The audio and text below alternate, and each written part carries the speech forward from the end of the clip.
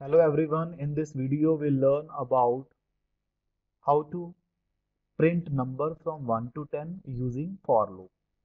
So first of all, inside the main function we have to declare one variable int I. I is a variable of integer type.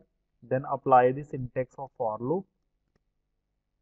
A for loop having a three part. The first part is known as the initialization. Initialization means starting value.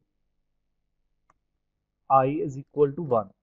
We have to print number from 1 to 10. The initial value of I is 1.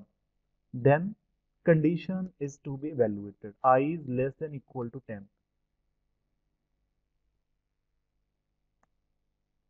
Now if this condition is evaluated to be true, I is 1. 1 is less than equal to 10. 1 is less than equal to 10. Condition is evaluated to be true.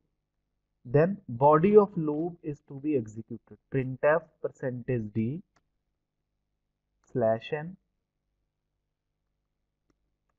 then I.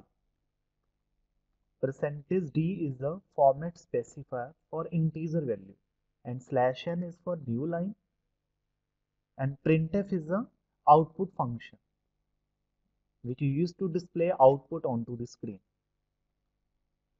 Now 1 is to be printed onto the screen. After that I plus plus increase the value of I by 1. Now I become 2. 2 is less than equal to 10. Again this condition is evaluated to be true. Then printf %d I. Body of loop is to be executed. 2 is to be printed onto the screen, and so on. Finally, when I become 11, 11 is less than equal to 10, condition is evaluated to be false. Then control transfer to the end of the loop. Now run this code. The number from 1 to 10 is to be printed onto the screen. Thank you.